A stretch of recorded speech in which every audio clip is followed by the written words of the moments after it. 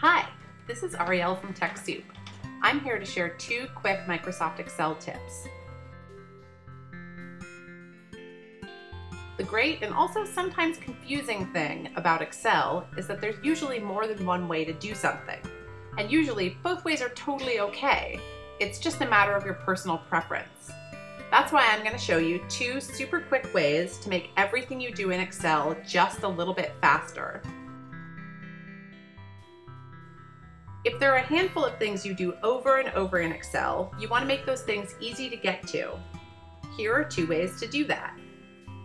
First, if you mostly use your mouse rather than keyboard shortcuts, you can customize your toolbar by adding frequently used tasks to Excel's Quick Access toolbar. Just click the little arrow to choose which buttons to add to your toolbar.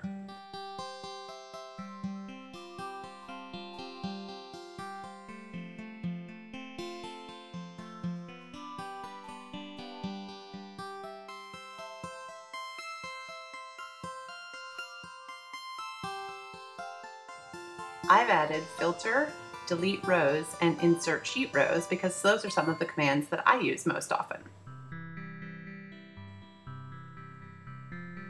If you prefer using keyboard shortcuts to using your mouse, we've got a tip for you too. When you're in any spreadsheet, just hit the Alt key. This will display keyboard shortcuts for every item in the Excel ribbon. You can do almost anything in Excel without ever using your mouse or even knowing what the keyboard shortcuts are. Note, I'm using Excel 2013. Your layout may look slightly different if you're using a different version. Thanks for watching, and be sure to check out TechSoup's other videos.